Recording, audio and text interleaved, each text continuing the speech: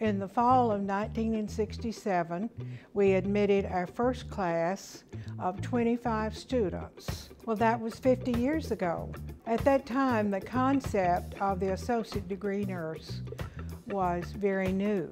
We had a shortage of nurses in Memphis, and so the State Board of Regents felt that it was appropriate to place the associate degree nursing program here at the university. We had to develop a curriculum, we had to select clinical sites, we had to prepare lectures, and we had to write clinical objectives and plan clinical experiences.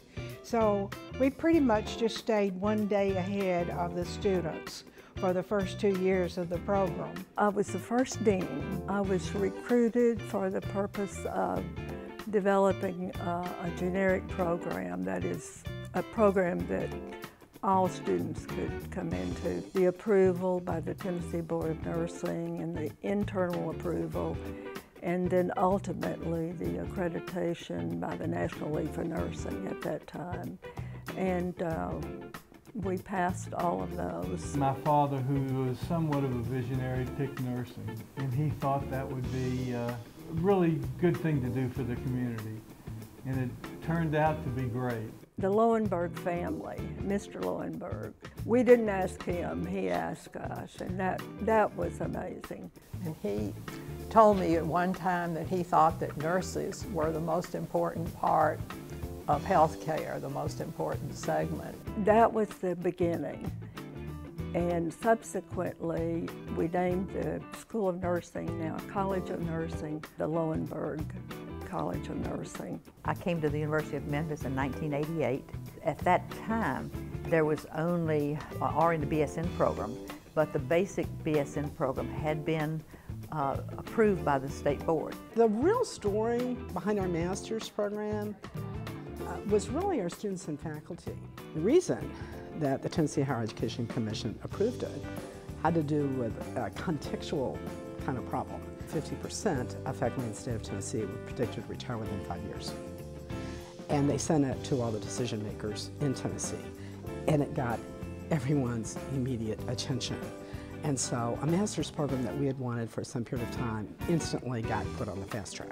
When we first came, we were only had like one class of like 20-something students. And I think when I left, we had like 1,000 students. The high quality of academic program can be really recognized, the evidence by our nationally ranked RN to BSN and MSN program.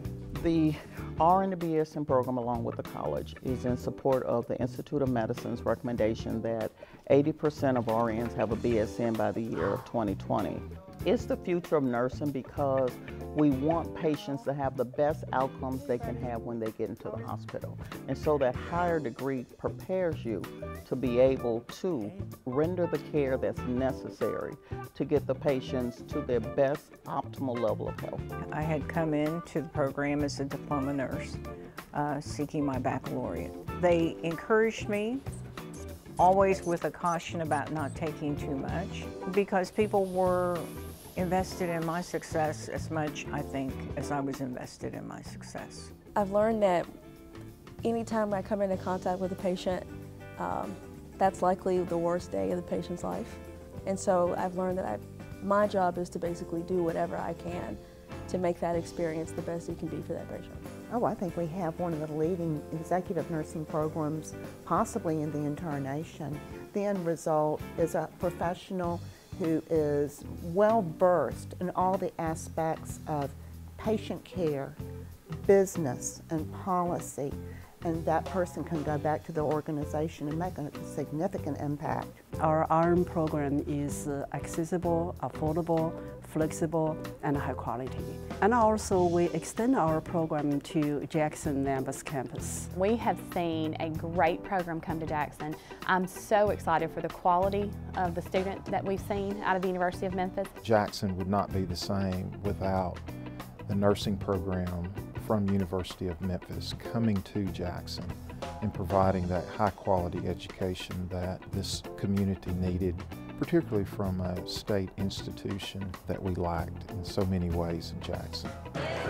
Life before the community health building was a nightmare. We were literally on every corner of campus before coming to the community health building. There was no sense of place for our faculty and the students, as well as our community partners. I was actually in the planning of this building, how many rooms we would need, how many offices. We made trips to look at different buildings so that we could incorporate some of those designs. When they first approached us about helping and if we would do a lead gift to let the community know that we were serious about having this new building. So July 2015, we moved into the new $6 million state-of-art and the community health building. After we got this building, that was just glorious because we're all here, it's our own community, we're all in one place. Well, we are so thrilled that it's such a beautiful and useful building. One of the great things is knowing that they will all get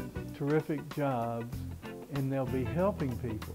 There is a culture of excellence that pervades this institution, and I feel that that culture of excellence has survived, as we know, for 50 years. In the same year, the school actually was elevated to the college status. So we now very proudly call the Loewenberg College of Nursing. So if we strategically and position ourselves like a college, and we can continue to advance to meet the needs of the community. I find it difficult to conceive of the oak that has grown from the acorn that I helped to plant 50 years ago. 3 to 5 words that I could think of that describes the nursing profession is ethical, compassion, cutting edge, advocacy, autonomous, diverse, fulfilling, challenging. Yes, a very caring profession. Meeting the need and making a difference. To me, that's what nursing is about.